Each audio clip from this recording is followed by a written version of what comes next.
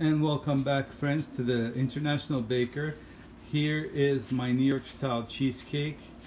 I think it came out pretty good. I mean, I know there's a little bit, what they call it, just a little bit of a cracks and everything. I gave it a water bath. I baked it in the water bath. I poured it into the 9-inch spring form, and I put it in for about 70 to 80 minutes.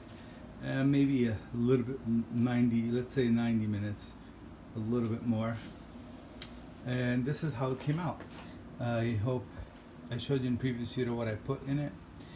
I put in the 5 eggs, and now it should look good. So I put in the 5 eggs, and this is the outcome of the New York style cheesecake.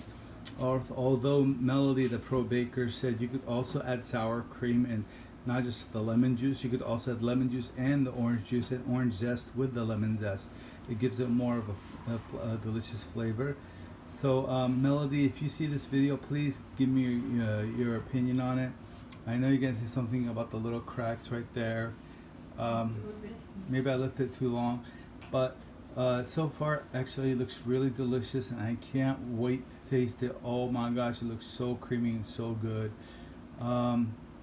So please, like I said, I'd be more than happy if you live in Southern California, drop by. I'm willing to give you a free sample of everything.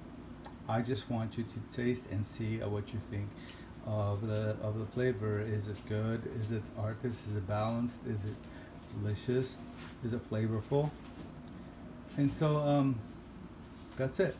So thank you so much, and keep on following. I'll be putting up some more videos, and you can find the recipe for the cheese, the New York style cheesecake.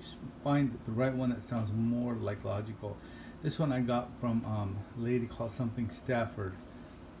I'll put it up on the what they call it on my TikTok videos of who I got it from. Thank you very much, and enjoy, and your support is greatly appreciated.